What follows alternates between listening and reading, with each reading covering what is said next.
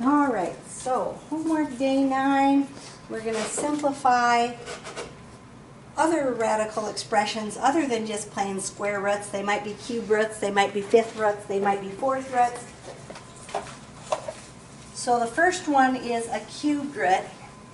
So if I have my list of perfect cubes, 2 to the third power is 8, 3 to the third power is 27, 4 to the third power is 64, 5 to the third power is 125, and that's probably high enough. If you needed to keep going, you could. But if I'm simplifying the cube root of 32, the principle is kind of the same as the one with the square roots.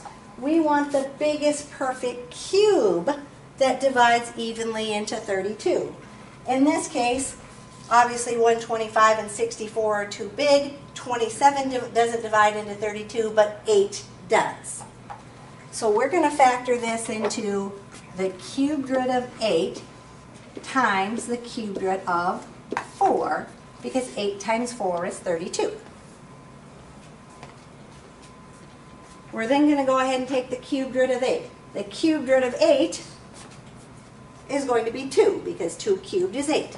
So again, like the square roots, this should be a perfect cube. It's going to come out and it's going to be a nice whole number, a plain old 2 in this case.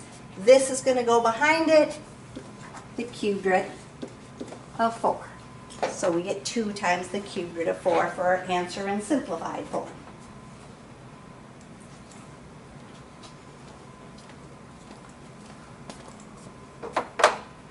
Now when you're doing the fifth power, if I do 2 to the fifth power, we know that one is 32. I don't even know what 3 to the fifth is in my head because I use it so little. What's 3 to the fifth power? If you take your calculator and do 3 to the fifth power. 243. 243. See, they get big in a hurry, right? When you take it to the fifth power. So that's probably as long as I need my powers for fifths.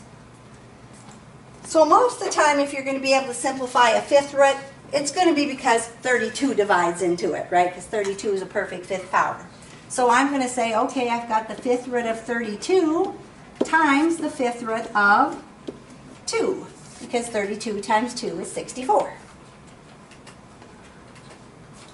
I'm then going to do my fifth root of 32, and my fifth root of 32 is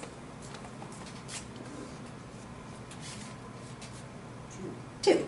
So there's going to be a plain old 2 in the front, that nice whole number 2, and then this is going to be go behind it, so fifth root of 2. So I get 2 times the fifth root of 2.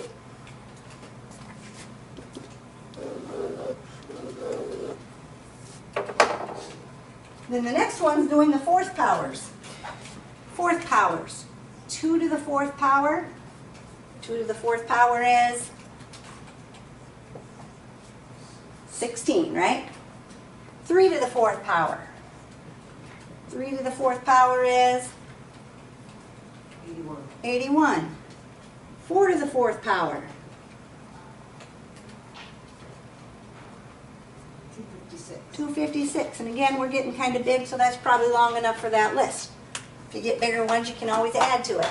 So when I'm looking at simplifying a perfect fourth power, is it divisible by any of these numbers? In this case, 48 is divisible by 16, right? So I'm going to say it's the fourth root of 16 times the fourth root of 3, because 16 times 3 is 48. And then I'm going to do the fourth root of 16. The fourth root of 16 is 2, again. So I'm going to have 2 times the fourth root of 3 for my answer. So most of the time when you're doing higher powers, because your numbers get big in such a hurry, 2s and 3s are about all you're ever going to be able to take out by the time you're done.